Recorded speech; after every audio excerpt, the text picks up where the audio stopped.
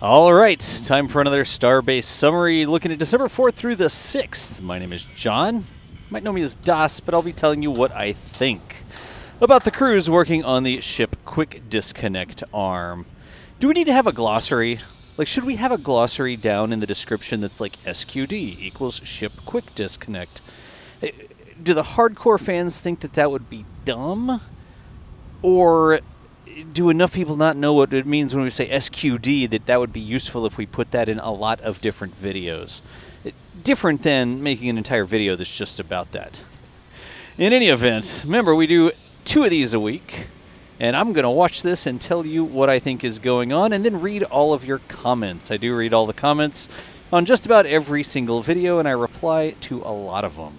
So anyways, where's our mailbox there? Did anybody see the mailbox down at the bottom of the raceway there? In that entire big industrial scene, the thing I saw was the cheap Home Depot mailbox.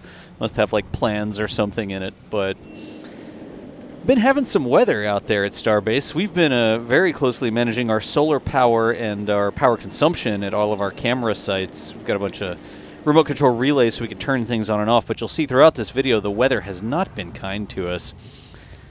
That's okay. There's some fancy looking containers. Almost looks like stainless steel sides there. And here we are back over at the OLM for Pad B. Of course, that's the orbital launch mount. The other one looks kind of like a Stargate that's made of metal and then laid on its side with a rocket standing on top of it. This one looks more like a box. Be interesting to see what this looks like when it's on the ground. It's not exactly a box. It's got some like shaved off corners, but also back at the assembly yard, there's Pad B's ship QD Arm, Quick Disconnect, and now this is the arm that holds the ship Quick Disconnect. It's not actually the Quick Disconnect. This one looks like it's a couple days late because it says plate moved. I figure that was more of a Thanksgiving thing. Thank you. Moving a plate around.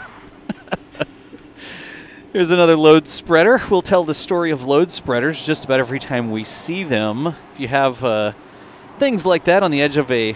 Oh, wait, no, let's read it. It's a high bay wiffle tree.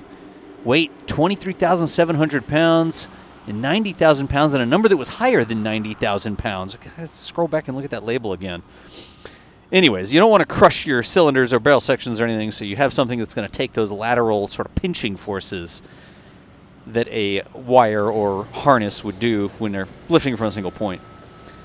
Nighttime peek inside the Starfactory here. We always keep an eye on these. Look at this. This thing is spinning.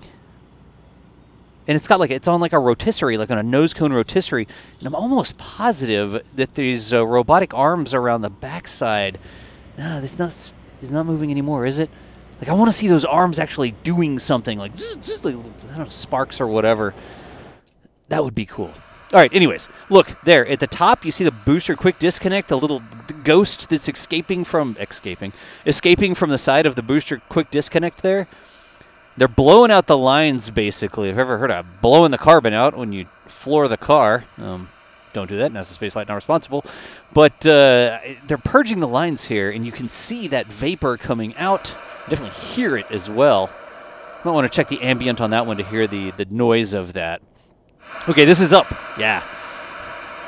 And this is a Raptor quick disconnect. So this actually connects to the engines as opposed to the main fuel tanks of the ships. Or of the booster, technically there. You might want to scroll back and listen to the audio on that, because that's cool audio on those clips. Anyways, they're just blowing out anything that might be in the lines. Condensation. It's hopefully not FOD in there at this point. Something crawled in there, maybe a bug. But they purge them like that to make sure they blow them all out so they're clean for upcoming operations. There's a little bit of rain there. You can see the... rain has pooled up on the ground. Is the mailbox in this shot? Now I'm going to be looking for the mailbox in every shot. I don't see it in this shot. Is there more than one mailbox? Who knows? I see fire extinguishers and gas canisters there in the background as they're plumbing the stuff in. Any mailboxes? Nope. Just big spreaders and equipment there, cabling on the ground. There's that big armored quick disconnect hood for the booster. It's slightly confusing here. We didn't call it the BQD hood. We called it the Booster QD hood. That's okay. If you watch enough of these, you'll know what the heck we're talking about. But it's a little worse for wear. It looks like it could do a little grinding and painting there.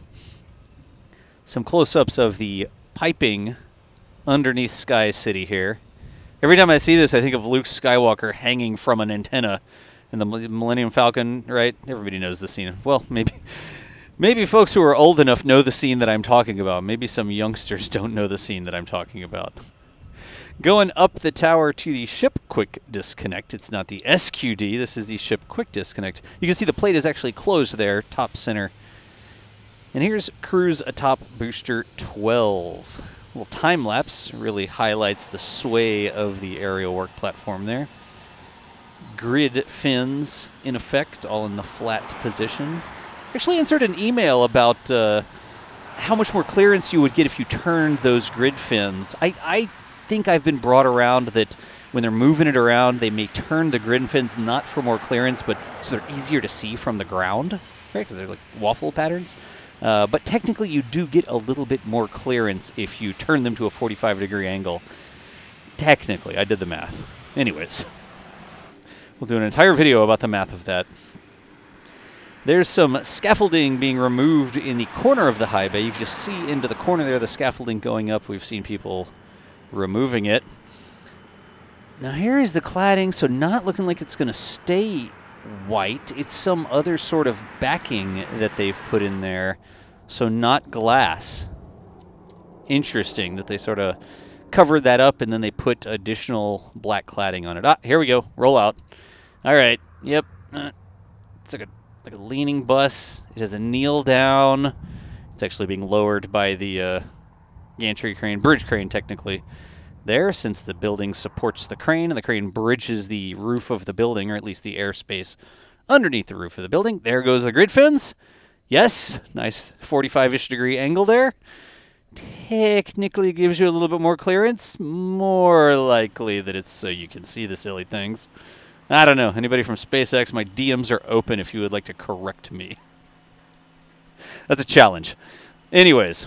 So here we are preparing for this. Slightly sad here in the first week of December that we didn't get a Christmas show on the booster. If you remember last year, we had the Santa Claus and lights and all the decorations.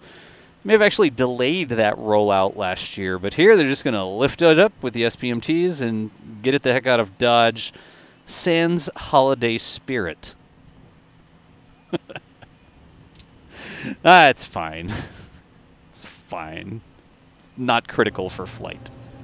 It's critical for excitement guaranteed. Actually, it's not critical for that anyways, either.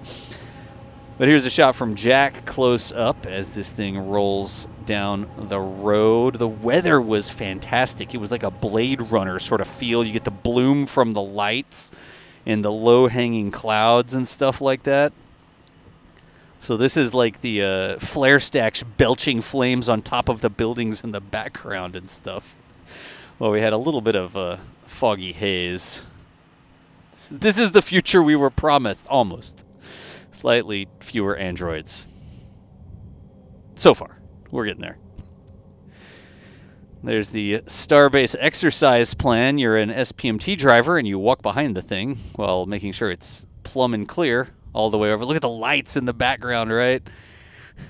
I feel like I should hum a movie intro theme. But here it is approaching our trailer up here on the curve. This is going to be one of the SBL cameras that the SBL operators were remote controlling. And all the detail, the big weights they've got. God. It's just cool. Look. That looks science-y. That looks fiction-y. It's greebly. Honestly, the right term would be greebly. That is delightfully greebly. It looks very much like a proper spaceship when you've got it up close like that. Nice framing there with the sign and hopper. Hopper continues to make an appearance on the lower left of the frame there. And that big spotlight. Of course here, yep, this is at the first tower. It's a nice framing of the historical sign. There down at the bottom. But the weather was just so nice. If you're in the membership program here on YouTube or you're over in our Discord in L2, You probably saw some of those member images. We released a lot of stills and high-quality photos and stuff like that behind the scenes. We put some of them out just for everybody to see, then like the entire dump we give to members so they can see basically everything. But here's the lift, snagged by the chopsticks, raised up above, scaffolding still in place. Any scaffolding naysayers who say that it's not possible to stack a booster while the scaffolding's still there, well, there's the booster going right down in the middle of the scaffolding. Got a little scooch. Don't want to crumple into engine bells in a fender bender or an engine bell bender or whatever you want to call it. But it gets us to the next day, and you've got booster 14 stacked on pad A. Ah, yes. I'm going to get a couple different shots here. Mary running around and letting us see that time-lapse cloud in the background. That's how SpaceX gets stuff done so quickly. That worker moving in like triple speed. Close-up of the booster quick disconnect. The hood is now back. The armored shield is open, and the quick disconnect has like done its little alien maneuver and suckered onto the side bottom of the booster down there. At some point, those jokes are probably going to get little like miles on them, so just tell me in the comments if they do. I like this, a very official title, The Starhopper Test Vehicle. Then you launch into the historical explanation of in 2019 or whatever. Actually, I think it's less than that. What's the 526, 523? I assume at some point they're gonna scrape those off. It's like graffiti.